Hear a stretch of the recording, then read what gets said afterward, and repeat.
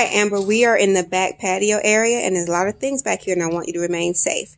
Show me how you position your hands and your body when you're doing lower protective technique. The lower part, your mids. Yeah. Right? How do you position your cane? Great. Now, if you're walking somewhere and there's a low tree branch, show me how you do the upper protective technique. That's right. Up and out. Up and out. And that way, with your palm out, you can push things away. Also, if you're at home and there's kitchen cabinets or things that are hanging, you can push those things out the way as well. And it gives you a little lead time before your face makes contact with it. Okay. Thank you, Amber.